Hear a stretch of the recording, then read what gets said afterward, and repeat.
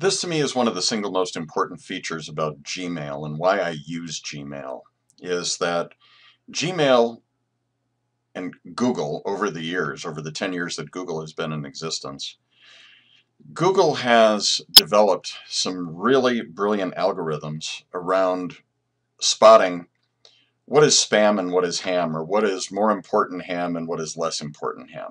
Okay, so what I find is that about probably 1 to 2% of the emails that come into my inbox, even with my philosophy around just in time versus just in case, are actionable items.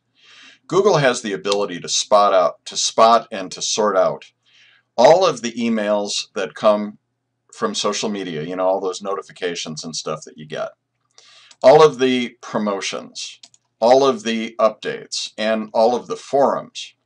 And I never actually have to look at that stuff if I don't want to. I could go and and check it from time to time, and check 20 emails at a time, if I want to. But the cool thing about it is that I know that the stuff that's coming into my primary tab is really good, high quality stuff. And if something comes in that I don't want, then I can just grab it and I can send it to one of these appropriate tabs. And likewise, if something comes in that I want to make sure that I always see, I can go and grab this and move that conversation over to primary. And it says, do this for future messages. Unfortunately, no, I do not want all of these. So I'm going to say undo and put it back there. I'm just going to have to find a different way to track that blog.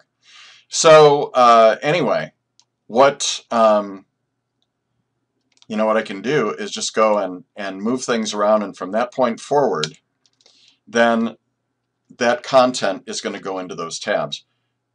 And the other cool thing that you'll see in just a moment is that this works exactly the same way on your mobile devices as it does on the desktop. So you'll always be looking at a similar view of your information.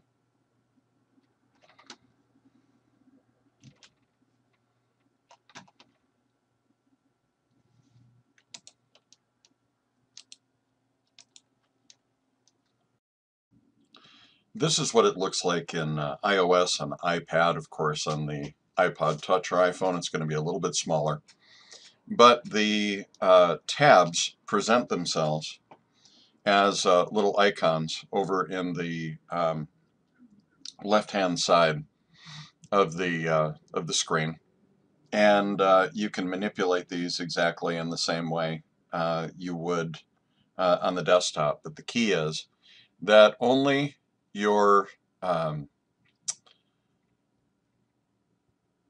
uh, your primary inbox is only going to deliver the most important email to you when you are mobile.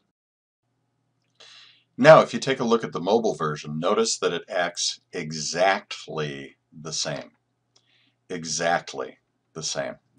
So if I click in the upper right-hand corner, I can pick the mailbox that I need to use. I have 5 different inboxes, from primary to social to promotions to updates and to forums. And then all my labels are underneath there. So this, again, is one of the primary reasons why I love using Gmail so much, is because the mobile applications, whether on Android or on the iPad or iPod Touch in iOS, work exactly the same way.